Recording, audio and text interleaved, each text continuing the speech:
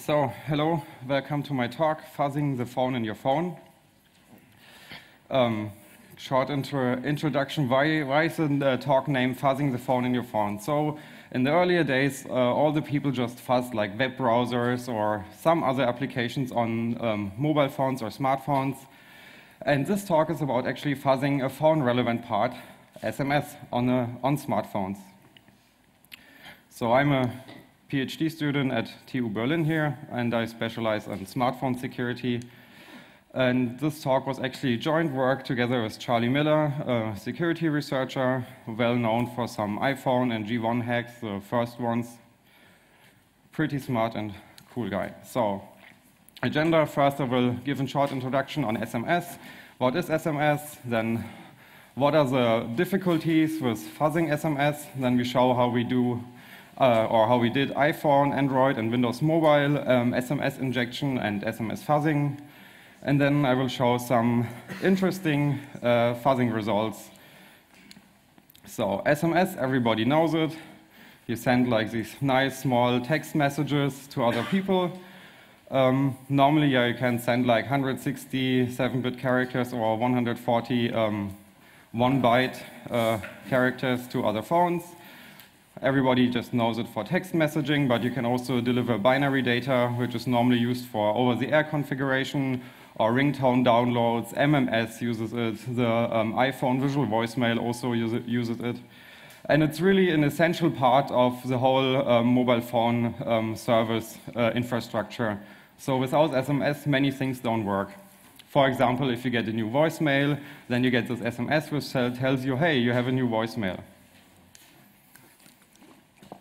And so why would you attack SMS? First, since it's an essential part, every phone, every operator supports it.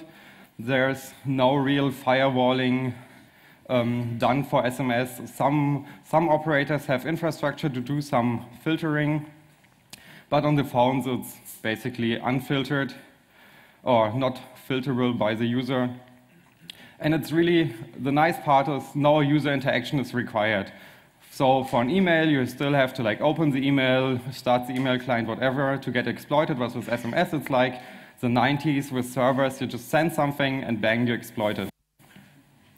And the other nice thing is you just need a phone number to attack somebody. And where you get a phone number, hey, can I have your business card? So it's really, it's a fun part. And if you find something, you can have a lot of fun with it. So how does SMS work? Basically, it's a store and forward service where from your phone you send something to the infrastructure, and the infrastructure then sends it to another part of infrastructure, like another SMSC, and that other SMSC then delivers it to the recipient, or if both phones are handled by the same SMSC just delivers it to the other phone. One small interesting part is that you actually have two slightly different formats for SMSs.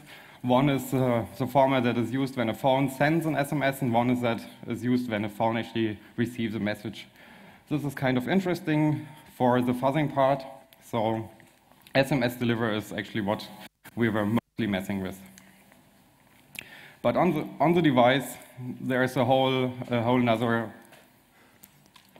picture on how SMSs are actually received by the phone and then handled by the different applications.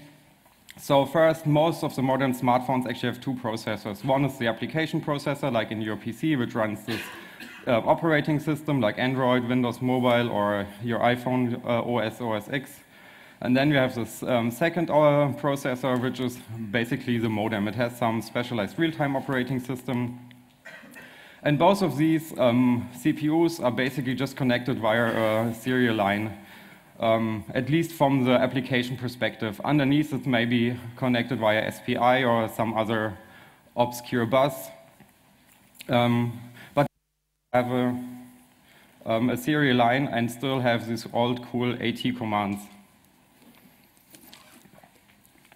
So this is just some arbitrary CPU from Texas Instruments, which is your big CPU which runs your OS, and then you have your modem down here. And you see in the default you have this UART serial line where you can actually talk to the modem. So how, when an actual SMS comes in, it's received by the modem, decoded, and then the modem just dumps out these two lines. First you have the command for, hey, here's a new SMS, and now you get 30 bytes of binary, and then you get the binary in hex, which is the complete SMS with sender number and the data at the end. That's basically how your iPhone gets an SMS via plain old AT command. But an SMS is not just text, so you have this PDU, we have all the different fields, type of address, then the SMSC number, and you have other coding schemes, and then you have user data header, user data, which is just the payload. So this was a very simple example.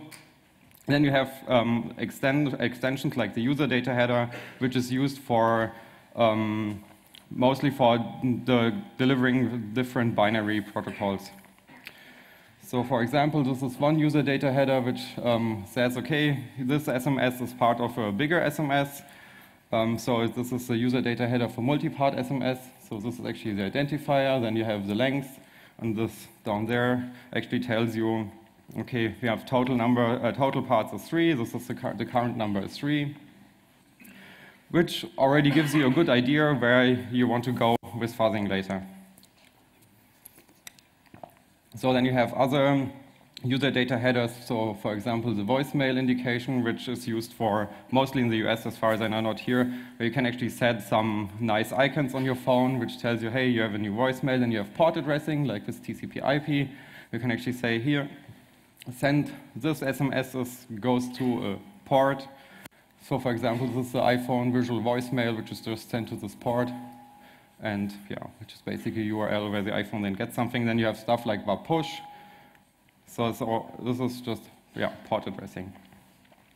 When you begin looking at SMS, then maybe you don't want to read the specs right away, so you get the nice tool PDU spy, where you can just take these messages you get out of the serial line and put them in here. Then you get a good example of what is actually used, what is there. And if you later generate your own SMSs, you can use it in the beginning to do some validation.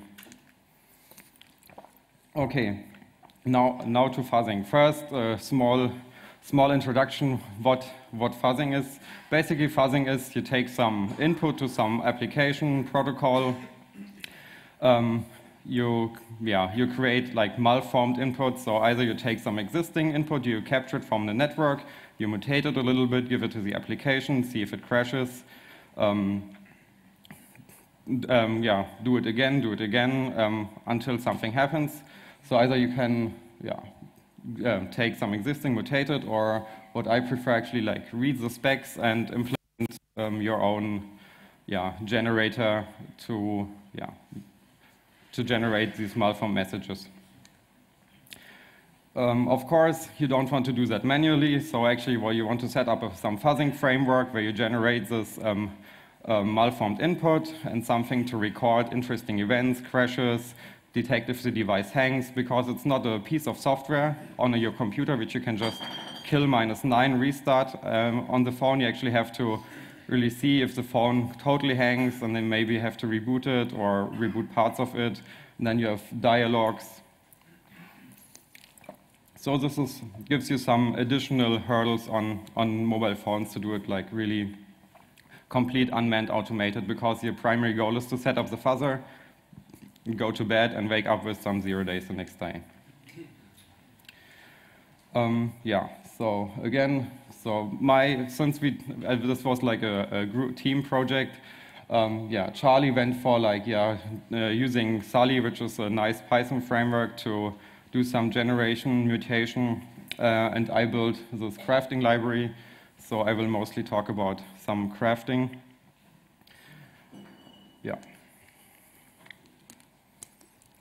So basically, my crafting library supports